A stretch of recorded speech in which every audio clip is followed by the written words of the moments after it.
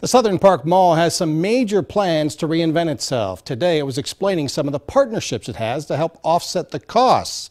I was reporting on those and if they'll impact you. The last brick of the former Sears building fell the day before Thanksgiving.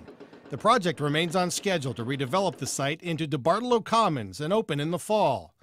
Clearing the building and putting new stormwater lines in doesn't generate revenue. It's very difficult in a publicly traded company setting to make sense of those types of investments, but you need to make them in order to unlock the good value that you can ultimately unlock if you do. The mall's owner is investing $30 million. No government agency is giving up a penny. No resident in Boardman or Mahoning County will pay either. But the mall is using common economic development tools to offset $6 million. The Boardman schools have to approve one of those tools, but figure it will unlock property value with a stronger mall. The oldest part of Center Intermediate School across the street is over 100 years old. A dream of ours someday to replace that building and sell that property. So it'd be nice to see the mall thrive.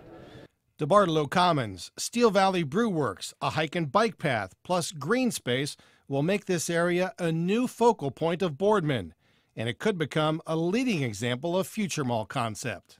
Plans are being put in place to kind of revitalize and retool the area. That's a good thing. It's a really good thing for Mahoning County.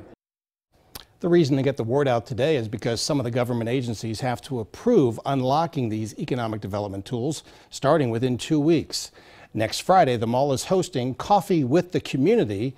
You can ask any specific questions about the project or these development incentives, how they work and how they impact you.